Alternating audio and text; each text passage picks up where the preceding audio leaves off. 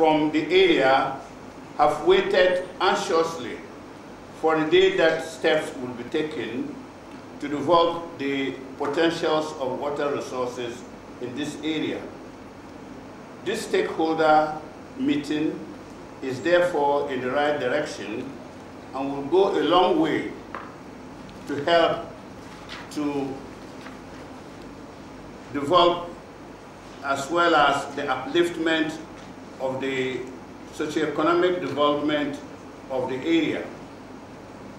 I take this opportunity to thank the government and the French Development Agency, AFD, for the construction of a bridge over the White Volta at Pasimper, my traditional capital, which has helped in the abolition of the concept of overseas area whenever flooding of the White Volta takes place.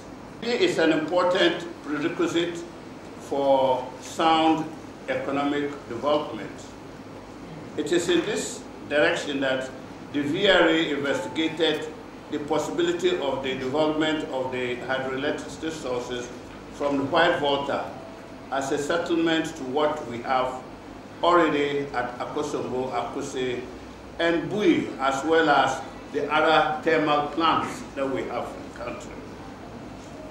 Feasibility studies by VRA concluded that Palgo would be considered as the best dam site for both economic and environmental reasons among 4 other sites, as already mentioned, in northern Ghana, on the White Volta and the Poti River.